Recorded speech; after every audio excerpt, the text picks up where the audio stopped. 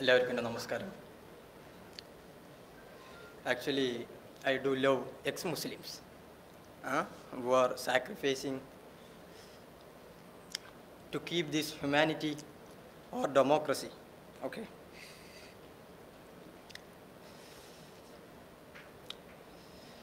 Anyway, ചില ആളുകൾക്കൊക്കെ എന്നെ നേരത്തെ അറിയാം, ചില ആളുകൾക്കൊന്നും അറിയില്ല. സോ ഒരു ചെറിയൊരു സെൽഫ് ഇൻട്രൊഡക്ഷൻ അതിലൂടെ തുടങ്ങാമെന്ന് വിചാരിക്കുന്നു. എൻ്റെ പേര് അസ്കർ അലി. ഞാൻ വരുന്നത് മലപ്പുറം ജില്ലയിലെ ചേളാരിയുടെയൊക്കെ അടുത്ത്, കാലിക്കറ്റ് യൂണിവേഴ്സിറ്റിയുടെയൊക്കെ അടുത്ത്. എക്സാക്ട് പ്ലേസ് പറയുകയാണെങ്കിൽ പറമ്പിൽ പീടിക. ഓക്കെ, അവിടെ നിന്നാണ് ഞാൻ വരുന്നത്.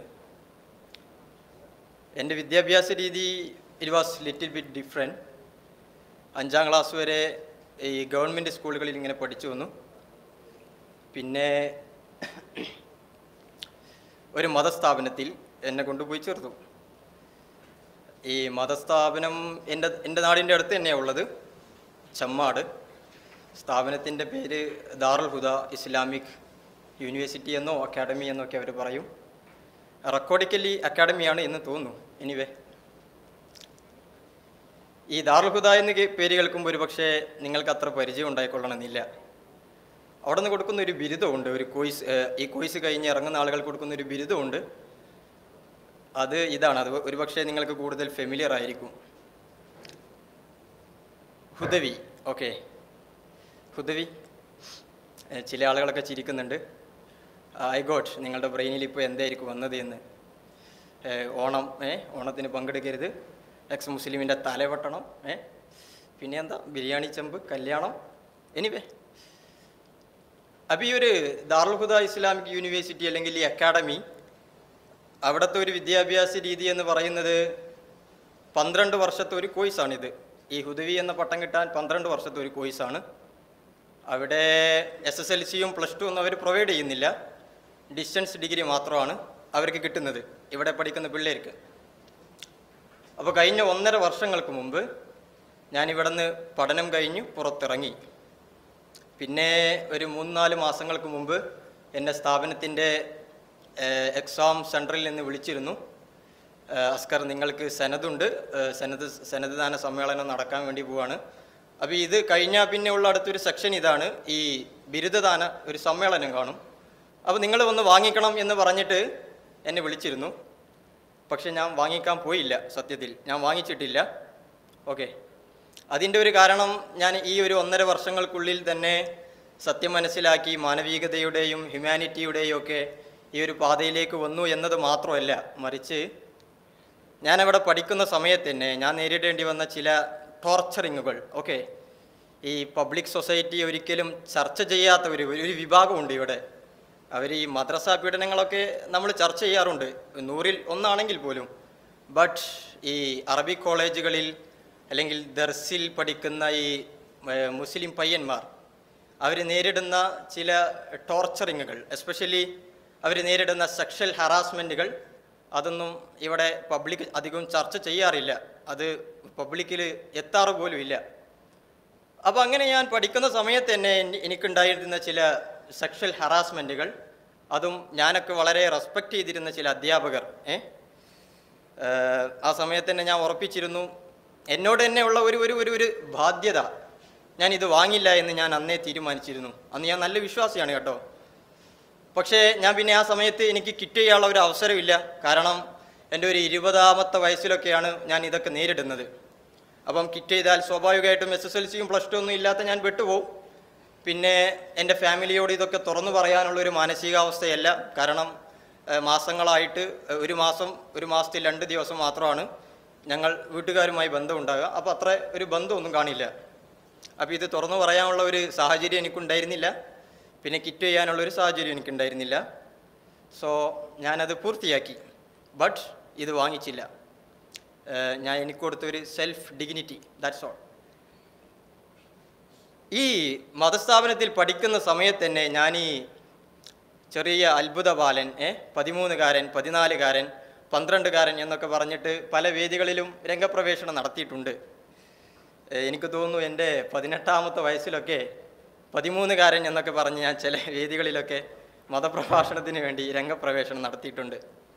എനിവേ, പിന്നെ അവിടുത്തെ എൻ്റെ അവസാനത്തെ 2 വർഷം, വിച്ച് മീൻസ് എൻ്റെ ഒരു 21-22 വയസ്സിൽ എറണാകുളത്തുള്ള ഒരു പള്ളിയിൽ വെള്ളിയാഴ്ച മാത്രമാണെങ്കിലും ഞാൻ ഇമാമായി വർക്ക് ചെയ്തിരുന്നു.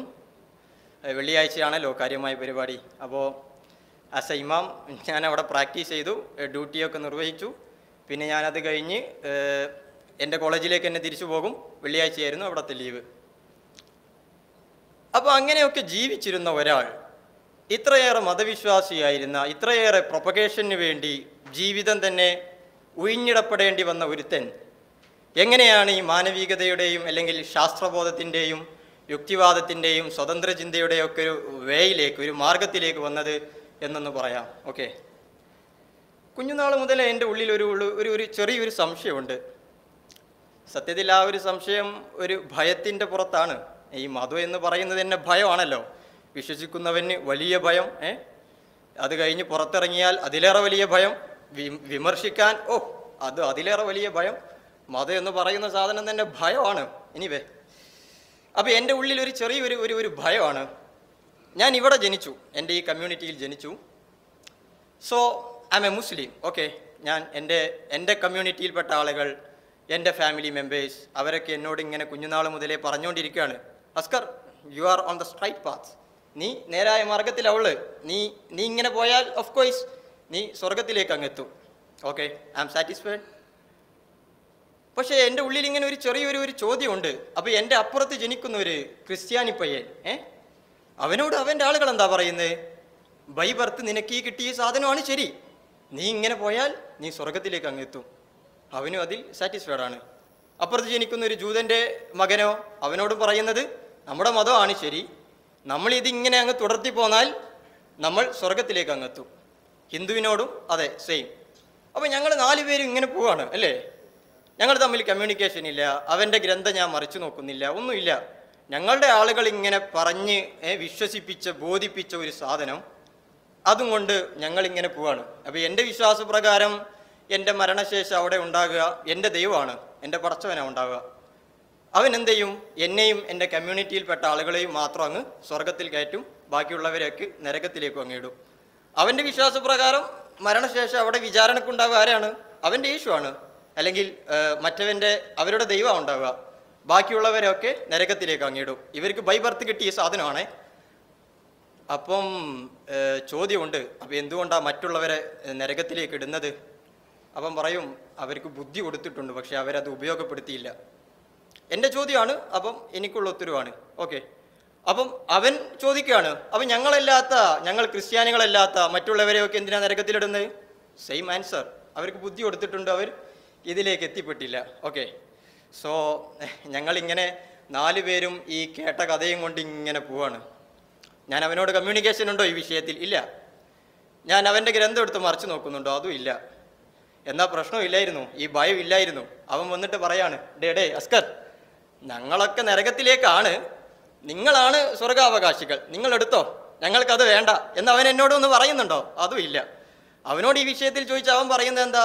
നോ, ഞങ്ങളാണ് ശരിയായ വഴി, നിങ്ങൾ വിട്ടുപോടേ അല്ലേ. അപ്പോൾ ഒരു ചെറിയ ചോദ്യമായിരുന്നു അന്നുള്ളത്. പക്ഷേ പിന്നെ ഞാൻ പറഞ്ഞല്ലോ, ഇങ്ങനെ ഒരു മതസ്ഥാപനത്തിലൊക്കെ ആയി ഒരുപാട് എപ്പോഴും ഇങ്ങനെ കേട്ട് നമ്മളാണ് ശരിയായ വഴി എന്ന് കേട്ട് അവസാനം ആ ഒരു ചോദ്യം അങ്ങ് മൂടപ്പെട്ടു. മാത്രമല്ല, അവർ 14-15 വയസ്സ് മുതലൊക്കെ ഈ കോമൺ പീപ്പിളിൻ്റെ ഒരുപാട് സംശയങ്ങൾ അതിനെ നിവാരണം ചെയ്യേണ്ട ഒരു ലെവലിലേക്ക് ഞാനിങ്ങനെ വളർന്നു വരുന്നുണ്ടായിരുന്നു. ചോദിക്കാൻ പറ്റുമോ ഈ ഒരു സംശയം? ഇല്ല, കണ്ണുരുട്ടി അങ്ങനെ കാണിക്കും.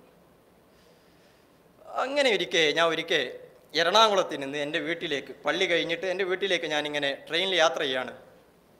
ആ സമയത്ത് എൻ്റെ ഓപ്പോസിറ്റ് വന്ന ഒരു തൃശ്ശൂർക്കാരൻ, അദ്ദേഹം ഒരു ഹൈന്ദവ വിശ്വാസിയായിരുന്നു. അദ്ദേഹം വന്നിരുന്നു.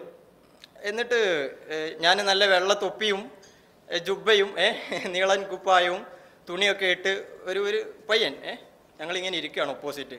അപ്പോൾ എന്നോട് അദ്ദേഹം ഇങ്ങനെ ഒരു ചെറിയൊരു സെൽഫ് ഇൻട്രൊഡക്ഷൻ സെക്ഷനൊക്കെ കഴിഞ്ഞു, പേരൊക്കെ പറഞ്ഞു, നാടൊക്കെ പറഞ്ഞു. പിന്നെ അദ്ദേഹം എന്നോട് മതത്തെക്കുറിച്ച് ചോദിക്കാൻ തുടങ്ങി. അല്ലാതെ പിന്നെ എന്നോട് ഈ ബിസിനസ് ഡെവലപ്മെൻറ്റ് അതിനെക്കുറിച്ചൊന്നും ചോദിക്കാൻ പറ്റില്ലല്ലോ. ഓക്കെ, അപ്പോൾ എന്നോട് അദ്ദേഹം ചോദിച്ചു, അദ്ദേഹം 28 വർഷത്തോളം ഗൾഫിൽ ജീവിച്ച ഒരു വ്യക്തിയാണ് കേട്ടോ. അവിടെയുള്ള മലയാളി മുസ്ലിംസ് അവരുടെ ഇടയിലൊക്കെ അദ്ദേഹം ഈ ഒരു ലോങ് പീരീഡിൽ ജീവിച്ചുകൊണ്ട് തന്നെ ഈ മുസ്ലിംസിൻ്റെ ഇടയിൽ ഒരുപാട് എന്താ പറയുക വിശ്വാസങ്ങളിലുള്ള വ്യത്യാസമുണ്ട്, ഇവരിൽ ഒരുപാട് സംഘടനകളുണ്ട്, ഇവരിൽ ഒരുപാട് ആചാരങ്ങളിലുള്ള വ്യത്യാസമുണ്ട് എന്നൊക്കെ അദ്ദേഹം ഈ ഒരു കാലയളവ് കൊണ്ട് തന്നെ പഠിച്ചിട്ടുണ്ട്. അപ്പോൾ എന്നോട് അദ്ദേഹം ചോദിച്ചു, നിങ്ങൾ ഈ മുടിയിൽ വിശ്വസിക്കുന്നുണ്ടോ? ആക്ച്വലി ആ ഒരു സമയം ഈ മുടിയൊക്കെ ഇങ്ങനെ കത്തി നിൽക്കുന്ന സമയമാണ്. ഏത് മുടി? ഷെയർ മുബാറക്, പുണ്യമായ മുടി, അറിയാലോ. അപ്പോൾ സത്യത്തിൽ അന്ന് ഞാൻ ആ ഒരു വിശ്വാസിയല്ല. ഐ മീൻ എൻ്റെ സംഘടന വേറെയാണ് ഉള്ളത്, ഞാൻ ആ ചിട്ടിയിലല്ല ഉള്ളത്. പക്ഷേ നമ്മൾ ഈ മതത്തിൻ്റെ ഉള്ളിലായിരിക്കുമ്പോൾ ഒരുപാട് അലിഖിതമായ നിയമങ്ങളുണ്ട് നമ്മൾ ഫോളോ ചെയ്യേണ്ട. അതിൽപ്പെട്ട ഒന്നാണ് പുറത്തു നിന്നുള്ള അക്രമങ്ങളെ നമ്മൾ ഒറ്റക്കെട്ടായി നേരിടണം എന്നുള്ളത്. ഉള്ളിൽ ഒരുപാട് അങ്ങോട്ടും ഇങ്ങോട്ടുള്ള വാക്പോരും തർക്കമൊക്കെ ഉണ്ടാകും. പക്ഷെ പുറത്തു നിന്നുള്ള അക്രമത്തെ നമ്മൾ ഒറ്റക്കെട്ടായി നേരിടണം എന്നാണ് ഉള്ളത്. അത് അലിഖിതമായൊരു നിയമമാണ്. ചില ആളുകളൊക്കെ ഇപ്പോൾ അത് ലിഖിതമാക്കാൻ വേണ്ടി ശ്രമിക്കുന്നു എക്സ് മുസ്ലിംസിൻ്റെ നേരെ. That's good and fine, okay. അങ്ങനെ ഒരുപാട് അലിഖിതമായ നിയമങ്ങളുണ്ട്.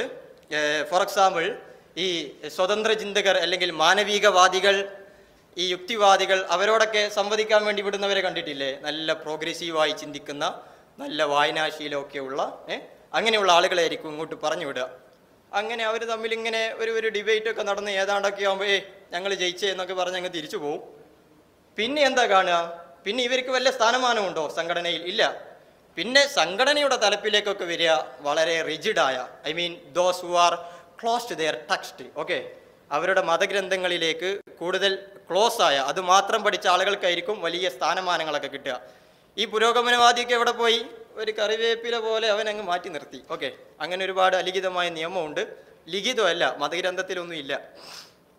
അപ്പോൾ ഞാൻ പറഞ്ഞു, അന്നത്തെ ഒരു ഇത് വെച്ചിട്ട് അതിന് തെളിവുകളൊക്കെ ഉണ്ടല്ലോ, മുടിക്ക് തെളിവുകളൊക്കെ ഉണ്ടല്ലോ, പിന്നെ എന്താ പ്രശ്നമുള്ളത്? അപ്പോൾ എന്നോട് അദ്ദേഹം ചോദിച്ചു, തെളിവ് എന്താ ഉള്ളത്? ഞാൻ പറഞ്ഞു, അത് കൈമാറി വന്ന ആളുകളുടെ പേര്, അവരുടെ പരമ്പര, ഒരു സനദി എന്ന് ഞങ്ങൾ പറയും, അതൊക്കെ ഉണ്ട്. അതുതന്നെയാണ് അതിൻ്റെ തെളിവ്. സ്വാഭാവികമാണ്, ഞാൻ അവരെ ഡിഫെൻഡ് ചെയ്യണം. ഞാൻ ഡിഫെൻഡ് ചെയ്തു. അപ്പോൾ ഈ പുള്ളി എന്നോട് ചോദിച്ചു, അതിപ്പോൾ ആർക്ക് വേണമെങ്കിലും ചെയ്തുകൂടെ?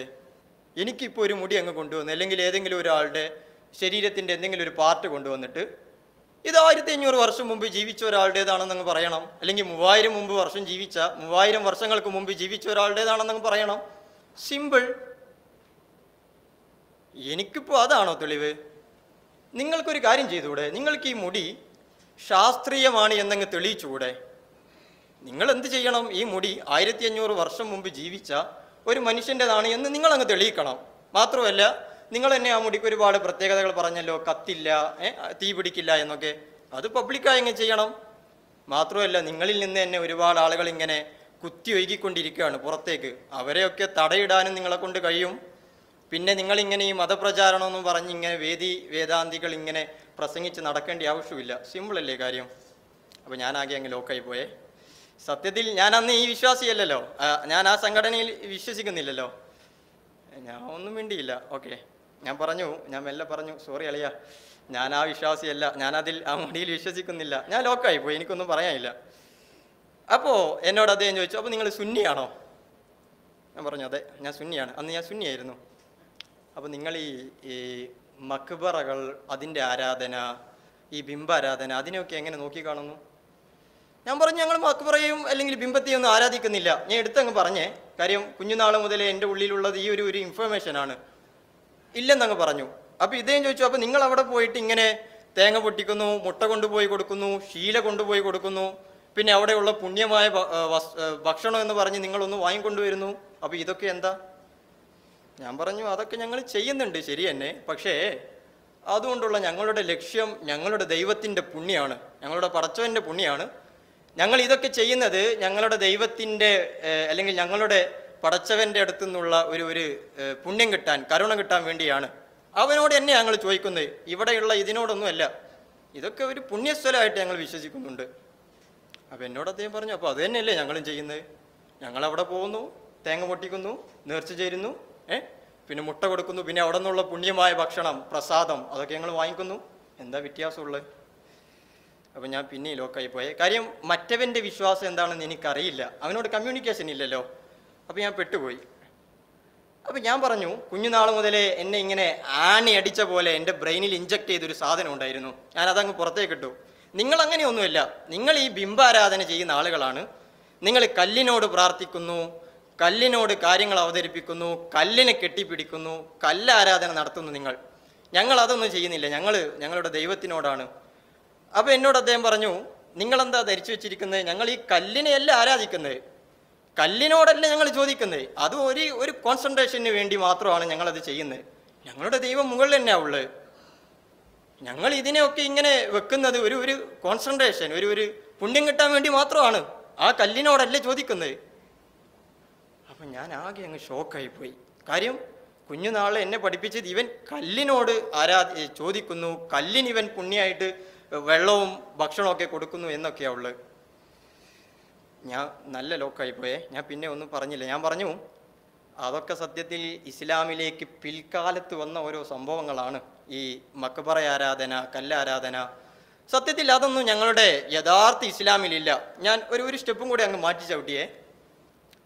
ഞങ്ങളുടെ പ്രവാചകൻ്റെയും ഞങ്ങളുടെ 4 ഖലീഫമാരുടെയും കാലഘട്ടത്തിലൊന്നും ഈ മക്ബറകളെ കെട്ടിപ്പൊക്കുന്ന പരിപാടിയൊന്നും ഇല്ല, അതൊന്നും ഉണ്ടായിരുന്നില്ല. അപ്പോൾ എന്നോട് അദ്ദേഹം ചോദിച്ചു, അപ്പോൾ നിങ്ങളുടെ ഈ ഹജ്ജ് അത് അന്ന് തന്നെ ഉള്ള ഒരു കാര്യമല്ലേ? അതെ, അന്ന് തന്നെ ഉള്ളതാണ്.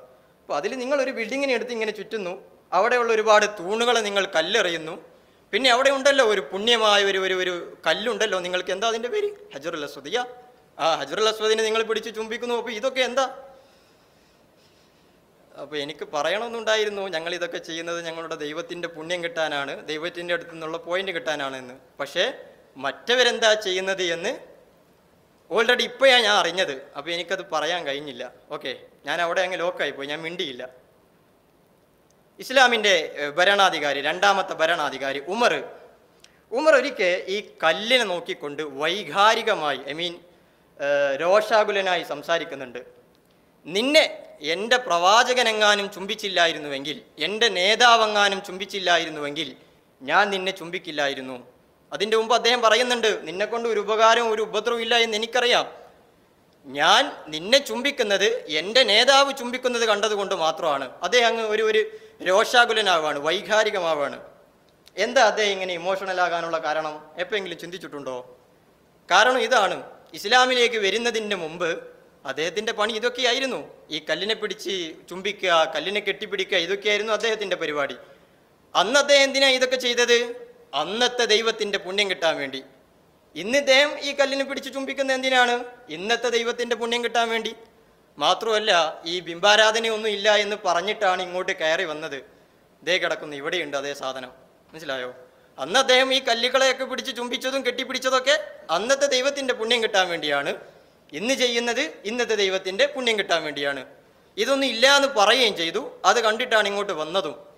ഒരു ലോജിക്ക് അങ്ങോട്ട് ശരിയാവുന്നില്ല, ഒരു പിടി കിട്ടുന്നില്ല എന്താണ് സംഭവം എന്ന്. അപ്പോൾ അദ്ദേഹം അങ്ങ് വൈകാരികമാവുകയാണ്. നിന്നെ എൻ്റെ പ്രവാചകൻ, എൻ്റെ നേതാവ് ചുംബിക്കുന്നത് കണ്ടില്ലായിരുന്നുവെങ്കിൽ ഞാൻ നിന്നെ ചുംബിക്കില്ലായിരുന്നു. ഉമറിന് അറിയാം, ഇതിന് ചെവി കേൾക്കില്ല, ഇതിന് കാണാൻ കഴിയില്ല, ഇതിന് സംസാരിക്കാൻ കഴിയില്ല എന്നൊക്കെ അദ്ദേഹത്തിന് അറിയാം. അതാണ് ആ ഫസ്റ്റ് വാക്ക്, നിന്നെ കൊണ്ട് ഒരു ഉപകാരവും ഒരു ഉപദ്രവം ഇല്ല എന്ന് എനിക്കറിയാം എന്ന്. പക്ഷെ അദ്ദേഹം അങ്ങ് വൈകാരികമാവാണ്. അതൊക്കെ കഴിഞ്ഞ് പിന്നെ കൊറോണ വന്നേ. ഈ ട്രെയിനിലുള്ള സംഭവം ശരിക്കുള്ളതാണെന്ന് എന്നോട് ചോദിക്കാൻ പാടില്ല കേട്ടോ. ഓക്കെ, കൊറോണ വന്നു. കൊറോണ വന്നപ്പോൾ ഞാൻ വിചാരിച്ചു, അപ്പോൾ ഈ പള്ളിയൊന്നും ഇല്ല, പിന്നെ ഈ കോളേജൊന്നും ഇല്ല. കൊറോണയുടെ ആദ്യത്തെ ഒരു 6 മാസം എൻ്റെ കോളേജിൽ അവസാനത്തെ സെമസ്റ്റർ ആയിരുന്നു. അപ്പോൾ ഞാൻ വിചാരിച്ചു 2 യുക്തിവാദികളെയൊക്കെ പിടിച്ച് നന്നാക്കാം. എന്തോന്ന് ജീവിതമാണ് ഇത്. ഞാൻ അങ്ങനെയൊക്കെ വിചാരിച്ചു, എനിക്ക് പുണ്യം കിട്ടുമല്ലേ. അപ്പോൾ എൻ്റെ ഒരു ബ്രെയിനിൽ കുഞ്ഞുനാൾ മുതൽ ഇഞ്ചക്ട് ചെയ്ത ഒരു ഫിഗറുണ്ട്. യുക്തിവാദി എന്ന് പറഞ്ഞാൽ അമ്മയും പെങ്ങളെയും ഒന്നും തിരിച്ചറിയാതെ അവരെയൊക്കെ ഇങ്ങനെ സെക്ഷലി ഉപയോഗിച്ചുകൊണ്ട് ഒരു ദുരന്ത ജീവിതം എന്നാണ് എൻ്റെ ഉള്ളിൽ ഒരു പിക്ചർ അങ്ങ് ഇട്ട് തന്നത്. അന്നായതുകൊണ്ട് അത്രേ ഉണ്ടായിരുന്നുള്ളൂ കേട്ടോ. ഇന്നൊക്കെയാണെങ്കിൽ ഒരു യുക്തിവാദി എന്ന് പറഞ്ഞാൽ മയക്കുമരുന്ന്, കഞ്ചാവ്, സമൂഹത്തിൽ എന്തൊക്കെ ചളിപ്പ് സാധനങ്ങളുണ്ടോ അതൊക്കെ വാരി വലിച്ചെറിയാൻ പറ്റിയ ഒരു സാധനമാണ് ഇപ്പോൾ യുക്തിവാദം എന്ന് പറയുന്നത്. അതാണ് ഇപ്പോഴത്തെ കണ്ടീഷൻ. അപ്പം ഞാൻ ഇവനോട് ഇങ്ങനെ പറഞ്ഞു, എന്തോന്ന് ജീവിതമാണ് ഇത്, അമ്മയും പെങ്ങളെയും ഒന്നും തിരിച്ചറിയാതെ. അപ്പോൾ അവൻ പറഞ്ഞു, എൻ്റെ പൊന്നു സുഹൃത്തെ, നിന്റെ മതഗ്രന്ഥത്തിലുണ്ട്, നിന്റെ ഈ കെട്ടുകഥയിലുണ്ട്, സ്വന്തം സഹോദരിയെ കല്യാണം കഴിക്കാൻ വേണ്ടി, സ്വന്തം ബ്ലഡിനെ കല്യാണം കഴിക്കാൻ വേണ്ടി വേറെ ഒരു സഹോദരനെ വെട്ടിക്കൊല്ലുന്ന കഥ നിന്റെ ഈ മതഗ്രന്ഥത്തിലുണ്ട്, അല്ലെങ്കിൽ നിന്റെ ഈ വിശ്വാസത്തിലുണ്ട്. ഒരു 6 വയസ്സോ 9 വയസ്സോ ഒക്കെ പ്രായമുള്ള ഒരു ചെറിയ കൊച്ചിനെ കല്യാണം കഴിച്ച ഒരു 50ഓ 52ഓ ഒക്കെ വയസ്സുള്ള ഒരാളുടെ കഥ നിന്റെ ഈ കെട്ടുകഥയിലുണ്ട്. സ്വന്തം മകൻ്റെ ഭാര്യയെ കല്യാണം കഴിച്ചവരുടെ കഥ. ഇതൊക്കെ കേട്ട് മനം മടുത്തിട്ടാണ് ഇങ്ങോട്ട് വന്നത്. അപ്പം അവൻ പറയുന്നത് ശരിയൊക്കെ തന്നെയാണ്, പക്ഷെ ഞാൻ അങ്ങനെ അങ്ങ് വിട്ടുകൊടുക്കുക ഇല്ല. ഇതൊക്കെ ആയിരിക്കും ഇസ്ലാമിന് നേരെ വരുന്ന ക്രിറ്റിസൈസുകൾ. അതിന് നമ്മൾ ഇങ്ങനെയാണ് മറുപടി പറയേണ്ടത് എന്നൊക്കെ പഠിപ്പിച്ച ഒരു ട്രെയിൻ ചെയ്ത ബ്രെയിനല്ലേ എൻ്റെത്. ഞാൻ പറഞ്ഞു ഓക്കെ അളിയ, നിങ്ങൾ പറയുന്നതൊക്കെ ശരി തന്നെയാണ്, പക്ഷേ ഇതിനൊക്കെ മറുപടിയുണ്ട്. ഫോർ എക്സാമ്പിൾ നമുക്കെടുക്കാം ആയിഷയുടെയും പ്രവാചകൻ്റെയും മുഹമ്മദ് നബിയുടെയും ആ ഒരു വിവാഹം. അത് നമുക്കൊന്ന് എടുക്കാം. ഞാൻ പറഞ്ഞു, നിങ്ങളൊരു കാര്യം മനസ്സിലാക്കണം. ആ കാലഘട്ടത്തിൽ 6-ാം നൂറ്റാണ്ടിൽ മുഹമ്മദ് എന്ത് തെറ്റുകൾ ചെയ്താലും, അല്ലെങ്കിൽ മുഹമ്മദ് നബി എന്ത് തെറ്റുകൾ ചെയ്താലും അതിനെയെല്ലാം ഈ സമൂഹത്തിനോട് വിളിച്ചു പറയാൻ തയ്യാറായിരുന്ന, അതിനു വേണ്ടി കച്ചകെട്ടി ഇറങ്ങിയിരുന്ന ഒരു വിഭാഗം ആളുകൾ ഈ ഒരു ആരോപണം ഞങ്ങളുടെ പ്രവാചകൻ്റെ പേരിൽ അന്ന് ഉയർത്തിയിട്ടില്ല. എൻ്റെ ഫസ്റ്റ് ഡിഫെൻസ് ആണേ. അപ്പോൾ അവൻ പറഞ്ഞു, അത് തന്നെയാണ് ഞങ്ങളും പറയുന്നത്. എന്തോന്ന്? ഞങ്ങളും പറയുന്നത് അതാണ്. ഇത് 6-ാം നൂറ്റാണ്ടിലെ സംസ്കാരമാണ്, അതുകൊണ്ടാണ് ഇത് ആരും അന്ന് വിളിച്ചു പറയാതിരുന്നത്. മാത്രമല്ല, ഒരു മുഹമ്മദും ആയിഷയും മാത്രമുള്ള ശൈശവ വിവാഹമൊന്നുമല്ല ഈ ലോകത്ത് നടന്നത്. ഒരുപാട് വിവാഹങ്ങൾ നടന്നിട്ടുണ്ട്. ഇത് ആ കാലഘട്ടത്തിൻ്റെ സംസ്കാരമായിരുന്നു, അതുകൊണ്ട് അവർ ഇതിങ്ങനെ പറഞ്ഞില്ല. അത് നോർമൽ കേസാണ്. പക്ഷേ ഇത് എല്ലാ കാലഘട്ടത്തേക്കുള്ള മാതൃകയാണ് എന്നൊക്കെ പൊക്കിപ്പിടിച്ചുകൊണ്ട് വരുന്നത് കൊണ്ടാണടേ ഇതിന് ഇത്രയേറെ വലിയ വിമർശനം കേൾക്കുന്നത്. അപ്പം ഞാൻ അങ്ങ് ആകെ ഷോക്കായിപ്പോയി. കാര്യം എനിക്കറിയില്ല 21-ാം നൂറ്റാണ്ടിലെ മനുഷ്യൻ്റെ സംസ്കാരം എന്താണ്, അവൻ്റെ ലോകവീക്ഷണം എന്താണ് എന്നൊന്നും എനിക്കറിയില്ല. കുഞ്ഞുനാളെ മുതലേ ഇതിങ്ങനെ പഠിപ്പിച്ച് എൻ്റെ ബ്രെയിൻ അങ്ങ് വാഷ് ചെയ്തിരിക്കല്ലേ. അപ്പം ഞാൻ ചോദിച്ചു, അപ്പോൾ ഇതൊന്നുമല്ലേ 21-ാം നൂറ്റാണ്ടിലെ മനുഷ്യൻ്റെ സംസ്കാരം? ഇതൊന്നുമല്ലേ മനുഷ്യൻ്റെ കാഴ്ചപ്പാട്? ഒന്ന് പോ എൻ്റെ സുഹൃത്തെ. ഇവിടെ സ്ത്രീ പുരുഷ സമത്വം, ഫെമിനിസം, അതൊക്കെയാണ് ഇപ്പോൾ ആധുനിക ലോകം കൊണ്ട് നടക്കുന്ന ആശയം. ഈ ശൈശവിവാഹം എന്നൊക്കെ പറയുന്നത് ഇപ്പോൾ പോസ്കോ കേസാണ്. നിങ്ങൾ ഇതും പിടിച്ചുകൊണ്ട് ഇതാണ് വലിയ സംസ്കാരം എന്നൊക്കെ പറഞ്ഞ് നാണോ ഇല്ലേ? അപ്പോൾ എൻ്റെ ഉള്ളിൽ ഇങ്ങനെ ഒരു ചെറിയൊരു ഇത് വന്നേ. അന്ന് പണ്ടുണ്ടായിരുന്ന ഒന്നാണ് എനിക്ക് കിട്ടിയ ഈ ഒരു ഉറവിടം, എൻ്റെ ഈ ബ്രെയിനിലേക്ക് വന്ന ഈ സോയ്സ്, അറിവിൻ്റെ ഈ സോയ്സ്, അതിൽ വല്ല പിഴവുണ്ടോ എന്നെനിക്കൊരു ചെറിയ ഭയമാണ്. ഞാൻ ഇതൊക്കെ അങ്ങ് മാറ്റിവെച്ചു എന്ന് പറഞ്ഞാൽ മുസ്ലിം തന്നെയാണ്, പക്ഷേ ഞാൻ എന്താണ് ആധുനിക യുഗം, എന്താണ് 21-ാം നൂറ്റാണ്ടിലെ മനുഷ്യൻ എന്നൊക്കെ പഠിക്കാൻ വേണ്ടി ഞാൻ തീരുമാനിച്ചു. അങ്ങനെ ഞാൻ ഇന്ത്യൻ കോൺസ്റ്റിറ്റ്യൂഷനൊക്കെ ഇങ്ങനെ മറിച്ചു നോക്കി.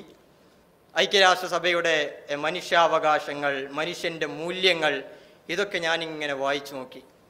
ഫെമിനിസ്റ്റ് ആശയം, പിന്നെ നമ്മൾ മനുഷ്യരെല്ലാം, ഈ മാനവിക കുലത്തിലെ എല്ലാ ആളുകളും ഒറ്റ ഫാമിലിയിൽ നിന്ന് വരുന്നവരാണ് എന്നും അതിന് വേണ്ട 100 കണക്കിന് തെളിവുകളും പേറിയിട്ടാണ് നമ്മളെല്ലാം ഇങ്ങനെ ഓടിക്കൊണ്ടിരിക്കുന്നത് എന്നും ഓരോ മതങ്ങളും മനുഷ്യനെ സെപ്പറേറ്റ് ചെയ്യുന്നു എന്നും ആ മതങ്ങളെല്ലാം ഓരോ കാലഘട്ടത്തിൽ മനുഷ്യന് ലഭിക്കാത്ത ഒരുപാട് ചോദ്യങ്ങളുടെ ഉത്തരങ്ങൾ മാത്രമായി കടന്നു വന്നതാണ് എന്നൊക്കെയുള്ള ആധുനിക മനുഷ്യൻ്റെ മൂല്യങ്ങൾ, അതൊക്കെ ഇങ്ങനെ വായിച്ചപ്പോൾ ഐ വാസ് റിയലി ഷോക്ക് എന്ന് മാത്രം പറഞ്ഞാൽ പോരെ. എനിക്ക് എന്നെ ഒരു തരം പുച്ഛമാണ് ഫീൽ ചെയ്തത്.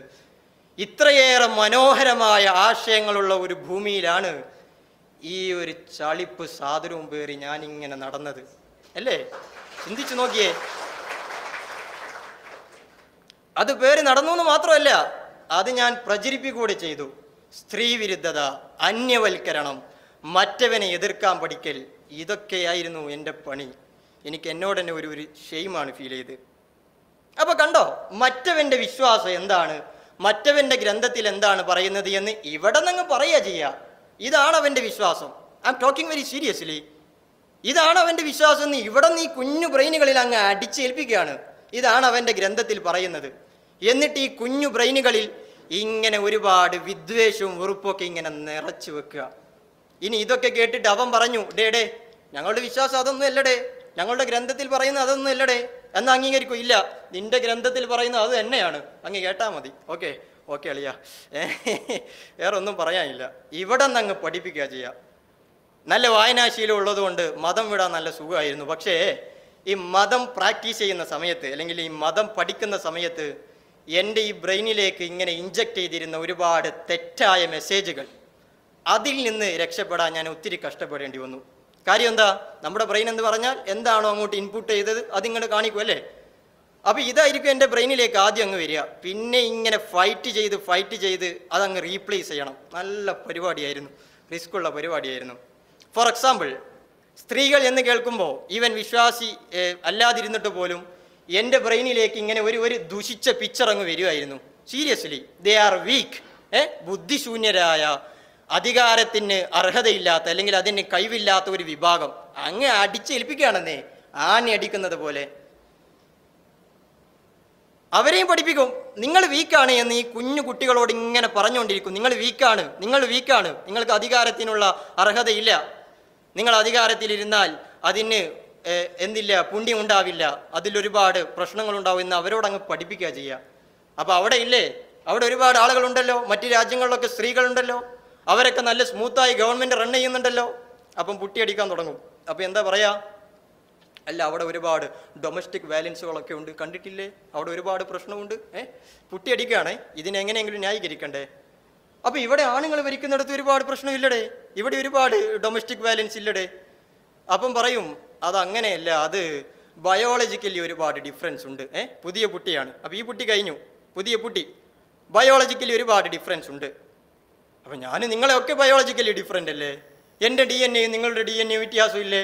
എൻ്റെ കാഴ്ചശക്തിയും നിങ്ങളുടെ കാഴ്ചശക്തിയും, എൻ്റെ ബ്രെയിനും നിങ്ങളുടെ ബ്രെയിനും, എൻ്റെ ബ്ലഡ് ഗ്രൂപ്പും നിങ്ങളുടെ ബ്ലഡ് ഗ്രൂപ്പും, എൻ്റെ ബ്ലഡിൻ്റെ ക്വാളിറ്റിയും ഇതെല്ലാം വ്യത്യാസമില്ലേ?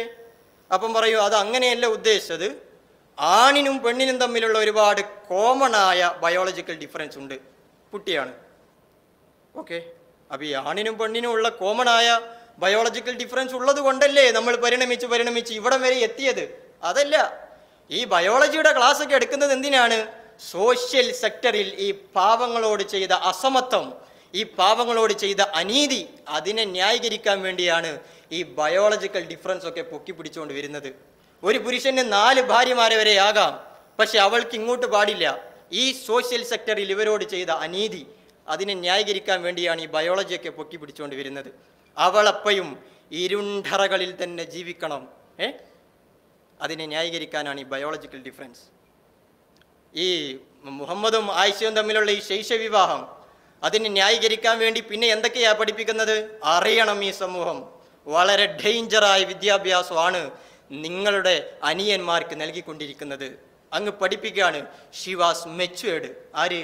ഈ 9 വയസ്സുള്ള കുരുന്ന്, അവൾ മെച്വേർഡ് ആയിരുന്നു. അങ്ങ് പഠിപ്പിക്കുകയാണെന്നേ. മനസ്സിലായോ? നമ്മൾ കണ്ടിട്ടില്ലേ ഈ പത്രമാധ്യമങ്ങളിലൂടെ മദ്രസ പീഡനങ്ങളൊക്കെ? എപ്പോഴെങ്കിലും ചിന്തിച്ചിട്ടുണ്ടോ ഈ 50 വയസ്സും 55 വയസ്സൊക്കെ പ്രായമുള്ള ഒരാൾ ഈ 8 വയസ്സും 9 വയസ്സൊക്കെ പ്രായമുള്ള ഈ കൊച്ചിനെ ഇങ്ങനെ പീഡിപ്പിക്കുമ്പോൾ, അല്ലെങ്കിൽ ആ വാർത്ത ഇങ്ങനെ കേൾക്കുമ്പോൾ എപ്പോഴെങ്കിലും ചിന്തിച്ചിട്ടുണ്ടോ എങ്ങനെയാണ് ഇയാൾക്ക് ആ കൊച്ചിനോട്, ആ ചെറിയ കുഞ്ഞിനോട് വികാരം തോന്നുന്നത് എന്ന് ചിന്തിച്ചിട്ടുണ്ടോ? അതിൻ്റെ കാരണം ഇതാണ്, ഇങ്ങനത്തെ തെറ്റായ മെസ്സേജുകളാണ് അയാളുടെ ബ്രെയിനിൽ വർക്ക് ചെയ്യുന്നത്. അവളെ കാണുമ്പോൾ ഇവൻ്റെ ബ്രെയിനിൽ എന്താ ഓടുന്നത്? She is മെച്വേർഡ്. ഇവൻ്റെ ഉള്ളിലുള്ള ഡാറ്റകൾ വെച്ച് നോക്കുമ്പോൾ ആ പെണ്ണിനെ വേണമെങ്കിൽ ഇപ്പോൾ കെട്ടിച്ചു വിടാം. ഈ രാജ്യത്തിൻ്റെ നിയമം മാത്രമേ തടസ്സമുള്ളൂ. അവൾ വളർന്നു കഴിഞ്ഞു. ഇതിൻ്റെ കൂടിയ തരത്തിലുള്ള റിസർച്ചുകളൊക്കെ ഉണ്ട്. സ്ത്രീകളുടെ ഹോർമോണുകളെല്ലാം വേറെ ലെവലാണ്. അതങ്ങ് പെട്ടെന്ന് അങ്ങ് വളരും. ഈ കുഞ്ഞുങ്ങളെ അങ്ങ് പഠിപ്പിക്കുകയാണ്. ആണുങ്ങളുടേതില്ല കേട്ടോ, സ്ത്രീകളുടേത് മാത്രം.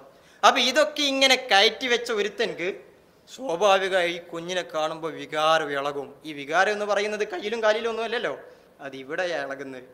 അപ്പം ആരും ഇല്ലാത്ത സമയത്ത് ആ കുഞ്ഞിനെ കൊണ്ടുപോയി പുഷ്.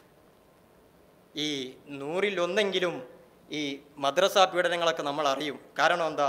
ആ പിള്ളേർക്ക് ഇവരുമായി, ഫാമിലിയുമായി ബന്ധമെങ്കിലും ഉണ്ട്. ഈ അറബി കോളേജുകളിൽ അല്ലെങ്കിൽ ദർസ് സംവിധാനങ്ങളിൽ ചൂഷണം ചെയ്യപ്പെടുന്ന, അധ്യാപകരാൽ ചൂഷണം ചെയ്യപ്പെടുന്ന, ലൈംഗികമായി ചൂഷണം ചെയ്യപ്പെടുന്ന ആൺകുട്ടികൾ, അവരുടെ കാര്യം ഈ ലോകം അറിയാറ് പോലുമില്ല. സീരിയസ്ലി, അവർ ഈ കുഞ്ഞുനാളിലെ അവരങ്ങ് കൊണ്ടുപോയി ചേർക്കുകയും ചെയ്തു. ഇതൊക്കെ പ്രതികരിക്കാൻ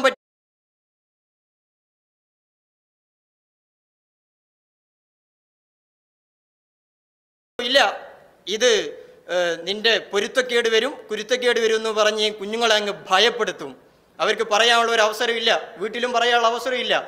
എന്നാൽ എങ്ങാനും അവൻ പുറത്തിറങ്ങിയാലോ സാധാരണക്കാരൻ ഇറങ്ങുന്നതിലേറെ വലിയ ഒരു അറ്റാക്ക് ആയിരിക്കും അവന് നേരെ വരിക. കാരണം എന്താ, അവൻ മതസ്ഥാപനത്തിൽ പഠിച്ച ആളാണ്.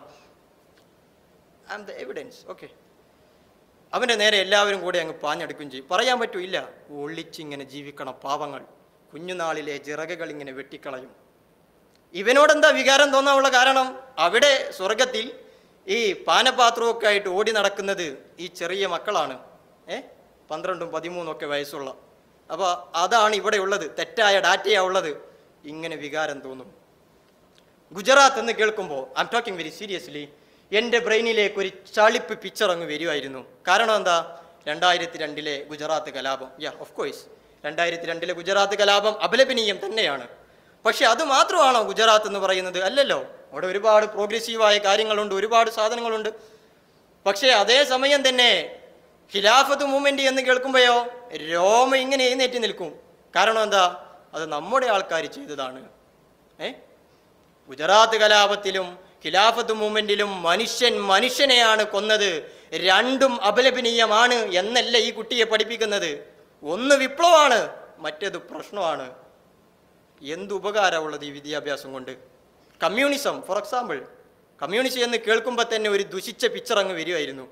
എന്താണ് ഇത് എന്ന് പഠിപ്പിക്കുന്നുണ്ടോ? ഇല്ല. അത് വായിക്കാൻ പ്രേരിപ്പിക്കുന്നുണ്ടോ? ഒന്നും ഇല്ലെന്നേ. മാർക്സിനെ കുറിച്ച് പഠിപ്പിക്കുന്നില്ല. എനിക്ക് അദ്ദേഹത്തിൻ്റെ പല ആശയങ്ങളും നല്ല ഇഷ്ടമാണ്. ഫോർ എക്സാമ്പിൾ, നമ്മൾ ഈ ഭൂമിയിൽ വെറും അതിഥികൾ മാത്രമാണ് എന്നും ഇതിലേറെ നല്ല ഒരു ഭംഗിയുള്ള ഒരു ഭൂമി അടുത്ത തലമുറയ്ക്ക് വേണ്ടി കൈമാറാൻ ഉത്തരവാദിത്തപ്പെട്ടവരാണ് നമ്മൾ എന്നൊക്കെയുള്ള അദ്ദേഹത്തിൻ്റെ ആശയങ്ങൾ എന്നെ വല്ലാതെ ഇൻഫ്ലുവൻസ് ചെയ്തിട്ടുണ്ട്.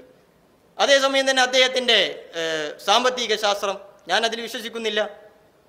മനുഷ്യരെല്ലാം ഉറുമ്പുകളെപ്പോലെ കഠിനാധ്വാനികളാണ് എന്നൊക്കെ പറയുന്നവനോട് എനിക്കൊന്നും പറയാനില്ല, അല്ലേ? മനുഷ്യരെല്ലാം ഡിഫറെൻ്റ് ആണ്.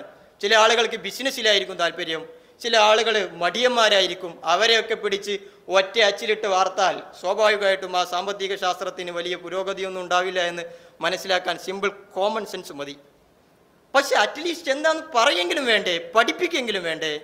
അതൊന്നും ഇല്ലെന്നേ, അങ്ങ് അടിച്ചു കൊടുക്കുകയാണ്, ബ്രെയിനിൽ അങ്ങ് അടിച്ചു കൊടുക്കുകയാണ്. ഇതാണ് കമ്മ്യൂണിസം. അത് തെറ്റാണ്. പിണറായി വിജയൻ എന്ന് കേൾക്കുമ്പോൾ ഒരു ദുഷിച്ച പിക്ചർ അങ്ങ് വരുമായിരുന്നു. ഒറ്റ കാരണമേ ഉള്ളൂ, അദ്ദേഹം കമ്മ്യൂണിസ്റ്റ് പാർട്ടിയെ റെപ്രസെൻ്റ് ചെയ്യുന്നു. അദ്ദേഹം ചെയ്യുന്ന നന്മകളെ കൈയടിക്കാനും അദ്ദേഹം ചെയ്യുന്ന തിന്മകളെ ചൂണ്ടിക്കാണിക്കാനും ഇതിനെല്ലാം അപ്പുറം അദ്ദേഹം എന്ന വ്യക്തിയെയല്ല എതിർക്കുന്നത് എന്നുള്ള ഒരു ആശയമൊന്നുമല്ല, ആ ഒരു നിഷ്പക്ഷതയൊന്നുമല്ല ഈ വളർത്തിക്കൊണ്ടിരിക്കുന്നത്. ഒരു വ്യക്തിയെ അല്ലെങ്കിൽ ഒരു സമൂഹത്തെ, ഹിന്ദു, ക്രിസ്ത്യൻ, അവരെന്ന് കേൾക്കുമ്പോൾ തന്നെ ഒരു ദുഷിച്ച പിക്ചർ അങ്ങ് വരുമായിരുന്നു. ഒരു വിഭാഗത്തെ മൊത്തം ആക്ഷേപിക്കുന്ന ലേഖനങ്ങൾ നമുക്ക് മാർക്കറ്റിൽ വാങ്ങിക്കാൻ കിട്ടും. ഒരു സമൂഹത്തെ മൊത്തം ആകെ അധിക്ഷേപിക്കുന്ന ഒരുപാട് ന്യൂസുകൾ നമുക്ക് കേൾക്കാൻ പറ്റും. അതൊക്കെ വേണ്ടെങ്കിൽ അങ്ങ് മാറ്റി വെക്കാമായിരുന്നു. പക്ഷേ ഒരു വിദ്യാർത്ഥിയെ അല്ലെങ്കിൽ ഒരു വ്യക്തിയെ ആ വ്യക്തിയായി സൃഷ്ടിക്കുന്ന അവൻ്റെ മൂലധനമായ വിദ്യാഭ്യാസം തന്നെ മറ്റുള്ളവനെ വെറുക്കാനും അവനെ അറക്കാനുമാണ് പഠിപ്പിക്കുന്നത് എന്ന് പറയുന്നത് ആ വിദ്യാർത്ഥിയോട് ചെയ്യുന്ന എന്തൊരു വലിയ ക്രൂരതയാണ്. എന്തൊരു വലിയ ക്രൂരതയാണിത്. എനിക്ക് ചോദിക്കുവാനുള്ളത് ഇവിടുത്തെ അധികാരികളോടാണ്. ജനാധിപത്യവും മതേതരത്വവും ഒക്കെയാണ് ഈ രാജ്യത്തിൻ്റെ വലിയ മൂലധനമെന്നും ഇതെല്ലാം വേരൂർന്നിയ ഒരു മണ്ണിലാണ് നമ്മളുള്ളത് എന്നൊക്കെ പറയുന്ന നിങ്ങൾ എന്നോട് മറുപടി പറയണം. എൻ്റെ ജെനുവിനായ ചോദ്യമാണ്. ഇവിടെ ഒരു വർഗീയവാദിക്കും ഒരു മതതീവ്രവാദിക്കും ഒരു സ്പേസുമില്ല എന്ന് വേദികൾ തോറും പ്രസംഗിക്കുന്ന നിങ്ങൾ പറയണം, അവൻക്കൊന്നും സ്പേസ് ഇല്ല എങ്കിൽ പിന്നെ എന്തിനാണ് എന്നെ നിങ്ങൾ ഇവിടെ വളർത്തിയത്? പിന്നെ എന്തിനാണ് എൻ്റെ ബാല്യകാലം നിങ്ങൾ ഇവിടെ നഷ്ടപ്പെടുത്തിയത്? എൻ്റെ ന്യായമായ ചോദ്യമാണ്.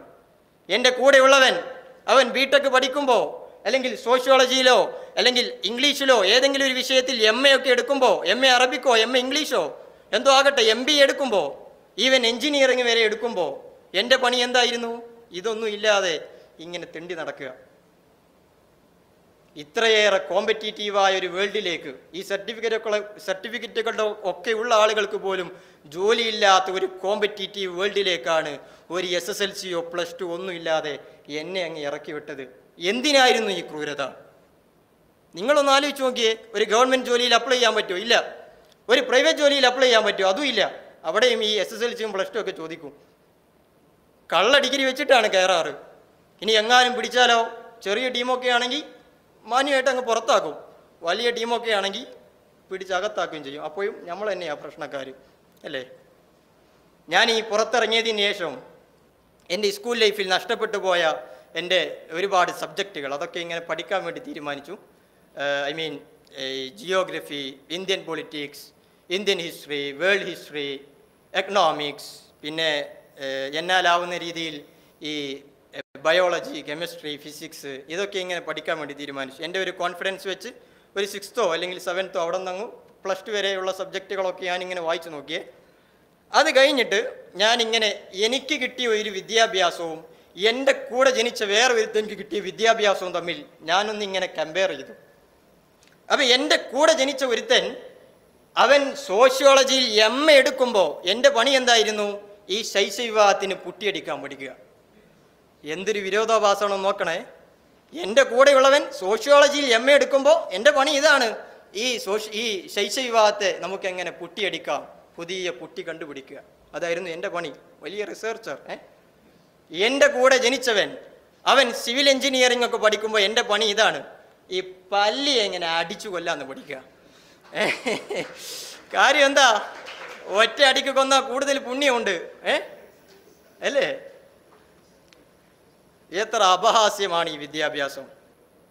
75 വർഷം പിന്നിട്ട ഒരു സ്വതന്ത്ര ഇന്ത്യയുടെ എഡ്യൂക്കേഷൻ സിസ്റ്റമാണ് ഞാൻ സംസാരിച്ചുകൊണ്ടിരിക്കുന്നത്. രാജ്യത്തിൻ്റെ പോപ്പുലേഷൻ റേറ്റ് അതിൻ്റെ GDP റേറ്റ് പോപ്പുലേഷൻ റേറ്റിനനുസരിച്ചില്ല എന്നൊക്കെ പറഞ്ഞിങ്ങനെ വാവിട്ടുകൊണ്ട് കരയും, അല്ലേ? അല്ലെങ്കിൽ കേരളം മൊത്തം കടത്തിലാണ് എന്നൊക്കെ പറഞ്ഞിങ്ങനെ കരയും. എന്ത് കാര്യമുണ്ട്? വളർന്നു വരേണ്ട തലമുറയെ ഇങ്ങനെ പല്ലിയെ കൊല്ലാനും യുദ്ധങ്ങളെ ന്യായീകരിക്കാനും അടിമത്തത്തെ ന്യായീകരിക്കാനും ഒക്കെയാണ് ഇങ്ങനെ പഠിപ്പിച്ചുകൊണ്ടിരിക്കുന്നത്. പിന്നെ എങ്ങനെ വളരും? ഇവിടെ ഒരു ഉപകാരമില്ലെന്ന് മാത്രമല്ല, അപകടകരമാണ് ഈ വിദ്യാഭ്യാസം. എൻ്റെ കൂടെ ജനിച്ചവൻ അവൻ ഇന്ത്യൻ ആർമിയിൽ വർക്ക് ചെയ്യുമ്പോൾ എന്നെ പഠിപ്പിച്ചിരുന്നു, നിങ്ങളാരും ഇന്ത്യൻ ആർമിയിൽ വർക്ക് ചെയ്യരുത്. I am very serious. എന്നെ പഠിപ്പിച്ചിരുന്നു, നിങ്ങളാരും ഇന്ത്യൻ ആർമിയിൽ വർക്ക് ചെയ്യരുത്. കാരണം എന്താ? പാകിസ്ഥാനിൽ നിന്നും അഫ്ഗാനിസ്ഥാനിൽ നിന്നും നുഴഞ്ഞു കയറുന്ന ടെററിസ്റ്റുകളെ നിങ്ങൾക്ക് വെടിവെക്കേണ്ടി വരും.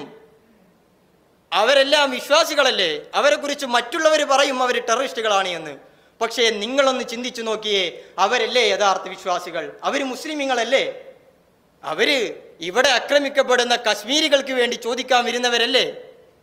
അവർ ഷഹാദത്ത് കലിമ ചൊല്ലിയവരല്ലേ? നമ്മുടെ മതം എന്താ പഠിപ്പിക്കുന്നത്? ഒരു മുസ്ലിം മറ്റൊരു മുസ്ലിമിനെ കൊല്ലാൻ പാടില്ല. അപകടകരമാണ് ഈ വിദ്യാഭ്യാസം. എന്നിട്ട് പഠിപ്പിച്ചതെന്താ? നിങ്ങളിത് ചെയ്യണമെന്ന് മാത്രമല്ല, നിങ്ങൾ കാണാൻ പോകുന്ന അല്ലെങ്കിൽ നിങ്ങൾ ഫേസ് ചെയ്യാൻ പോകുന്ന കമ്മ്യൂണിറ്റിയോട് നിങ്ങളിത് പഠിപ്പിക്കുകയും വേണം. അപകടകരമാണ് ഈ വിദ്യാഭ്യാസം. ഏതെങ്കിലുമൊക്കെ ഒരു തീവ്ര സംഘടനയെ നിരോധിക്കുന്നത് കൊണ്ട് ഇതൊന്നും അവസാനിക്കാൻ പോകുന്നില്ല. ഈ എഡ്യൂക്കേഷൻ സിസ്റ്റം തന്നെയാണ് നമ്മൾ അവസാനിപ്പിക്കേണ്ടത്.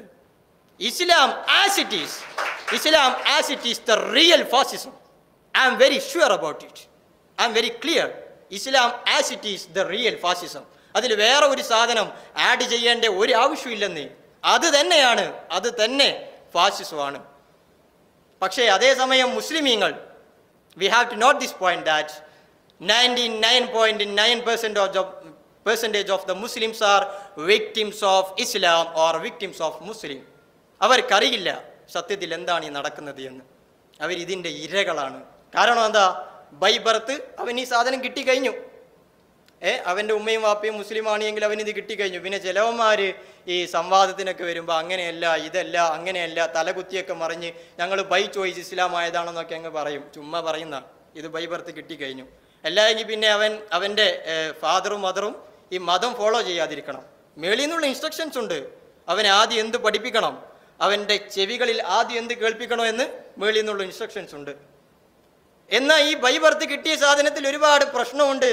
ഇതിൽ ശൈശവിവാഹമുണ്ട്, ഇതിൽ അടിമത്തം ഉണ്ടടേ, ഇതിൽ പല്ലിയെ കൊല്ലലുണ്ടടേ, അല്ലെങ്കിൽ ഇതിലിതാടെ 3-4 ചന്ദ്രഗ്രഹണങ്ങളൊക്കെ പറയുന്നടേ, ഇതൊക്കെ തെറ്റാണടേ എന്ന് പറഞ്ഞ് അവന് മാറി നിൽക്കാൻ പറ്റുമോ? ഇല്ല. അപ്പോൾ എന്താ മതത്തിൻ്റെ നിയമം? അവൻ്റെ തലയങ്ങ് അറുത്ത് കളയണം. പിന്നെ ഇവൻ എന്തോ ചെയ്യും? Bloody locked. He's bloody locked. കഴിഞ്ഞു. ഈ ഹൂറികളുടെയും ഹെൽഫെയറിൻ്റെയും ഇടയിൽ മാത്രമല്ല ഇവർ ലോക്കായത്, അവർ ഇതിൻ്റെ ഇടയിലും ലോക്കാണ്. ചിന്തിച്ചിട്ടുണ്ടോ എന്തുകൊണ്ടാണ് ഇസ്ലാമിൽ ഒരുപാട് സംഘടനകൾ, അല്ലേ, അഭിപ്രായ വ്യത്യാസങ്ങൾ, ഒരുപാട് ലിറ്ററേച്ചറുകളൊക്കെ എന്ന്? കാരണം ഇതാണ്. ആ കാലഘട്ടത്തിൽ ഈ നിയമങ്ങളൊക്കെ ഫോളോ ചെയ്തിരുന്നു. നല്ല ബ്രില്യൻ്റായ നല്ല കഴിവുള്ള ആളുകൾക്ക് വേറെ ഒരു മാർഗവും ഇല്ല ഇതിന് നേരെ വരുന്ന ക്രിറ്റിസൈസുകൾക്ക്.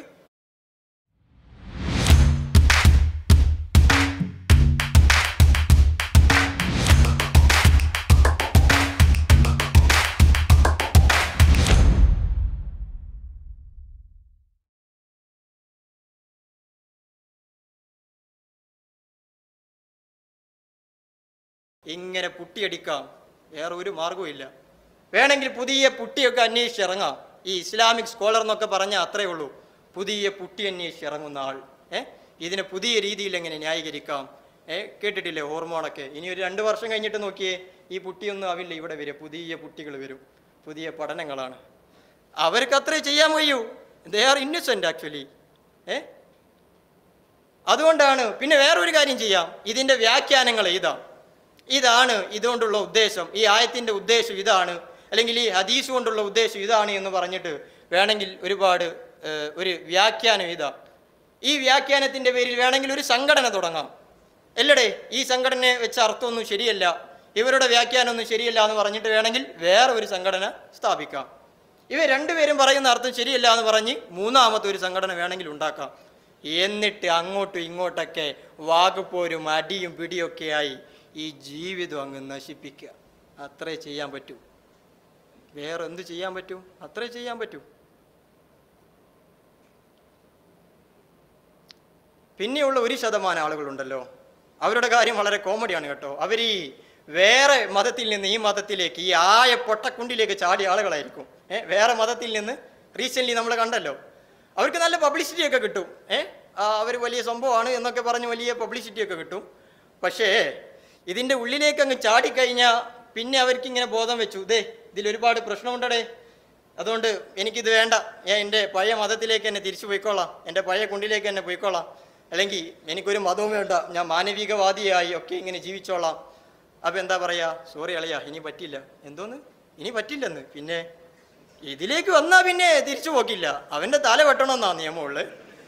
ഞങ്ങളുടെ ഒരു ഇസ്ലാമിക് സ്റ്റേറ്റിലാണെങ്കിൽ അവൻ്റെ തല വെട്ടിക്കളയും. ഇനി ഒരു ജനാധിപത്യ രാജ്യത്തൊക്കെ ആണെങ്കിൽ ഞങ്ങളൊരു പക്ഷേ കൂട്ടായിട്ട് വന്ന് ആക്രമിക്കും. അവസരം കിട്ടുകയാണെങ്കിൽ തല ഒക്കെ വെട്ടിക്കളയൊക്കെ ചെയ്യും. ഇനി ഒരു തിരിച്ചു പോക്കില്ല.